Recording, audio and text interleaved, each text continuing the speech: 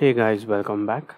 In this video, we are going to create ad hoc reports. Ad hoc reports are the most important report that everybody should actually try to implement into your dashboards. So these reports are solely made for your end user that they can choose the dimension and the measure they want, and then they can export the data or analyze the data.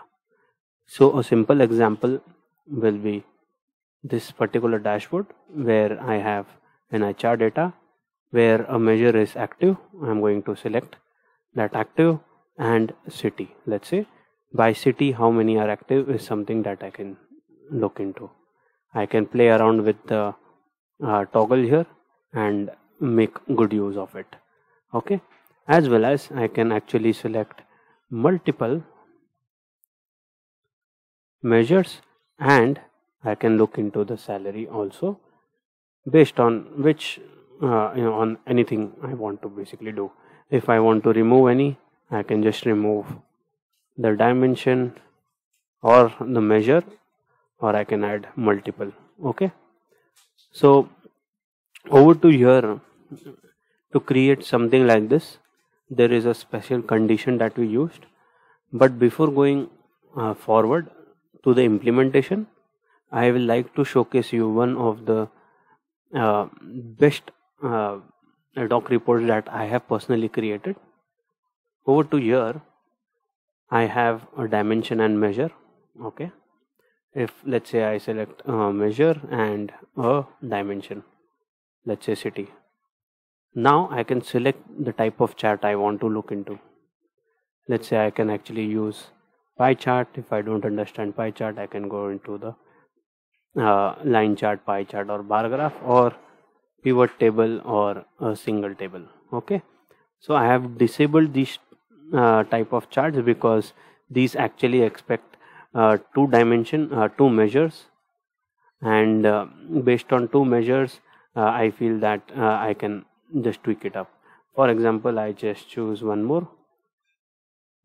Now I can change my type to a combo chart, a scatter plot, which actually makes sense, a single table, or I can just use a pivot table.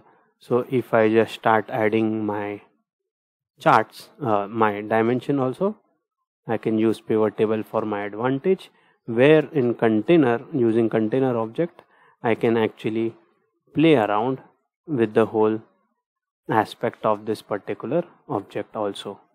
So to create this, or to create a basic ad hoc report like this, you need to understand what are the fundamentals.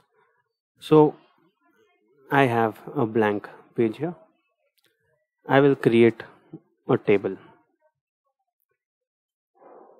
You need to add all the dimension that are necessary. For now, I have, let's say, employee name, ID,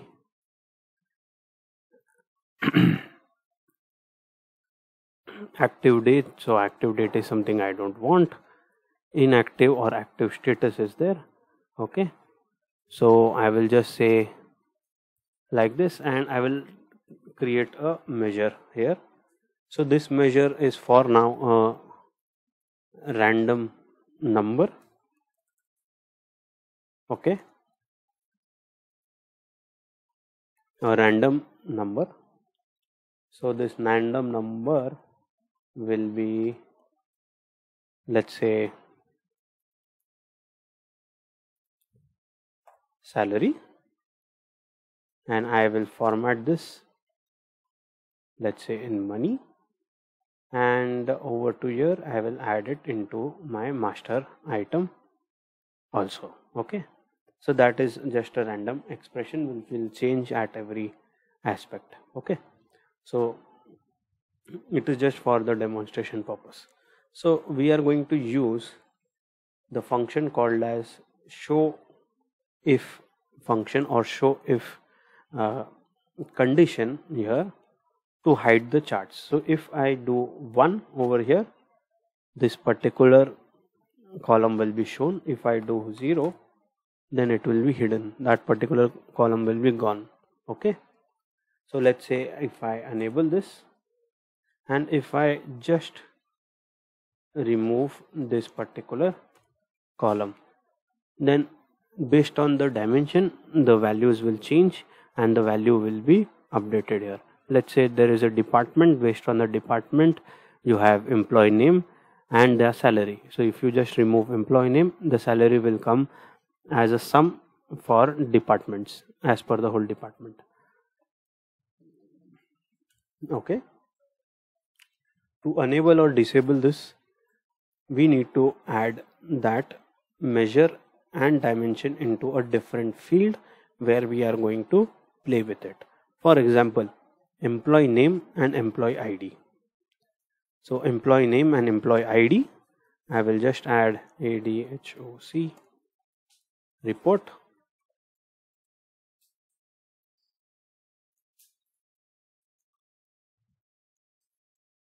Ad hoc report, I will say dimension, load star inline.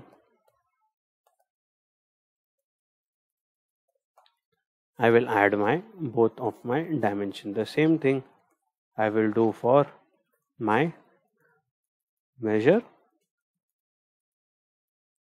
and I will just add salary. Okay, now I will reload.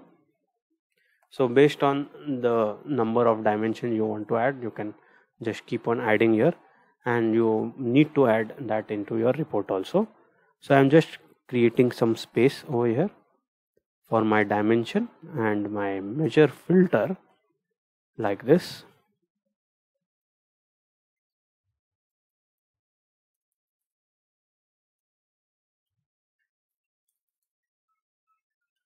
Okay, dimension and measure is popped up. I can just disable this, disable the hover, disable the details. Okay, now when I select this particular dimension, only this should be visible, else everything will be hidden. To do that, first we need to understand and create an expression for the same. To create an expression, I will just minimize this. I will create a text box. Over here I will just say equal to 1, and I am going to increase the width, the basically font size for the same, so everybody can understand. So the expression will be over here. I am going to write substring count. Okay, so what this substring count will do, it will count the string of that expression. For example,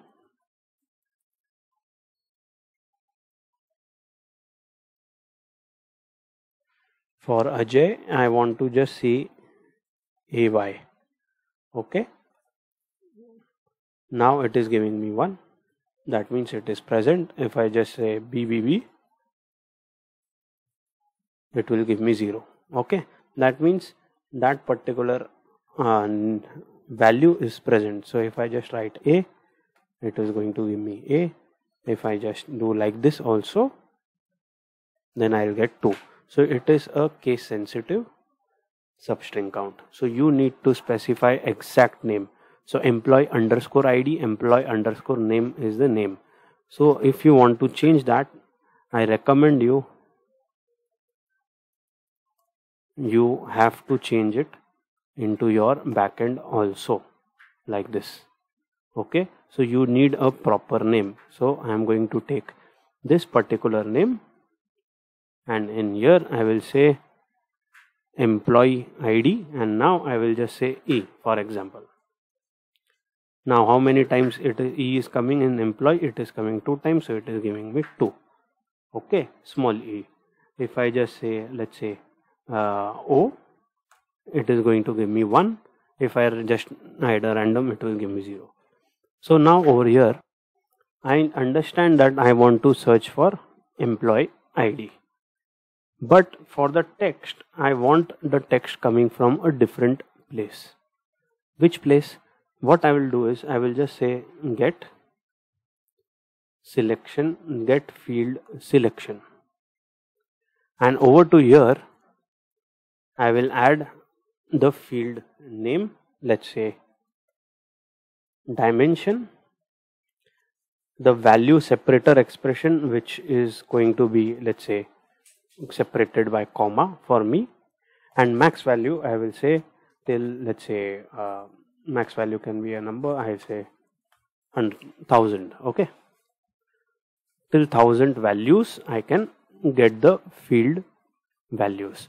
So what this will do is I will just run this for you all guys for better understanding. If I just do like this, if I don't select anything, nothing will happen. If I select, it will start adding it as per the separator added, which is comma. Now over to here, if I just enable this, where substring count, I have to find this particular name inside my field dimension using the selections. So if I enable this now, I will say 1. Okay, so that means if I just remove employee ID, it's going to give me 0. That means that particular name isn't present in my subcurrent count. So what I can do is I can create a dynamic variable. What I'll do is I'll go here, create v hoc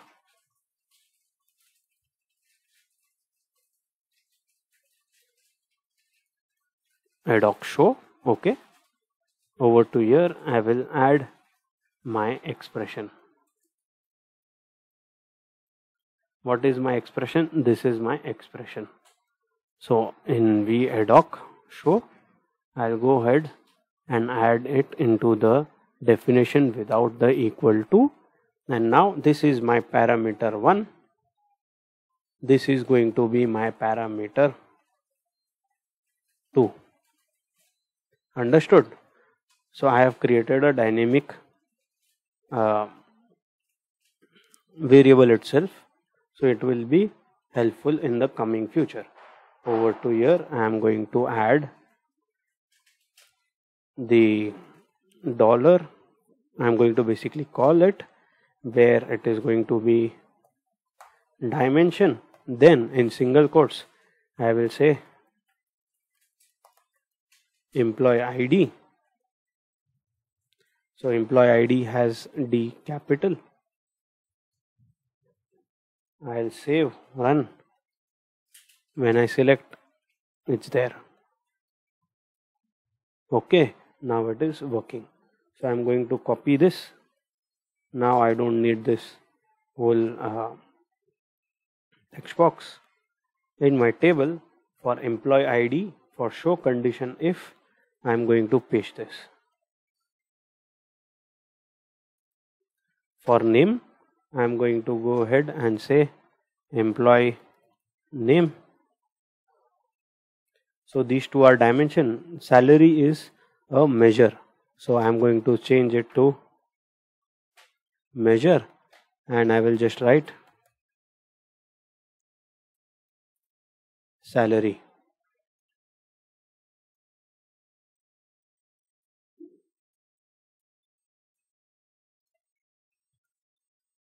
Okay, now as you can see, all is selected, nothing is selected, so it is coming everything. So everything is coming. Okay, one more thing that you have to do is table chart is go to your ad hoc data handling. In your condition, just write a if condition. If dimension get selected count of your dimension field is more than 0, then give me 1, 0, and I will just add select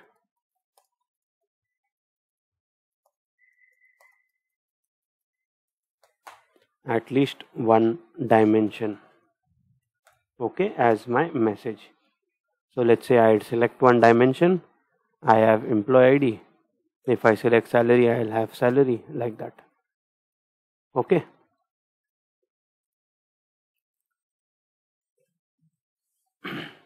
Now as you can see, the measure isn't working as it should. So let's check over here.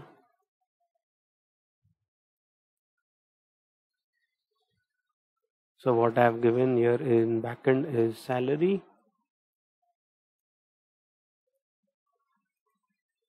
salary,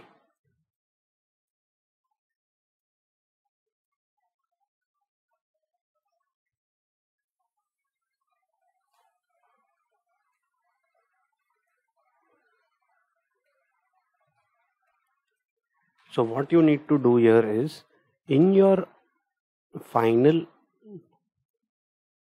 parameterized variable, you need to add one more condition, that this should be equal to 1. Basically this value should match a value inside the $1. $2 should match $1. Okay, so if it is equal to 0, then only you give it active. Now when I save it, as you can see, that measure is gone. When I select, it will come. So now this is the overall ad hoc report. So this includes optimization also, where I have determined that using parameterized variable, it is much more easier to write the expression. So you can check your expression at every stage, and using parameterized variable, if you are going to do some addition, like the addition actually which I did deliberately, that addition can be done and it will be applicable across the logic. So this is how you should use parameterized variable, and this is how you actually create a simple basic ad hoc report. So I will meet you in the next video. Thank you.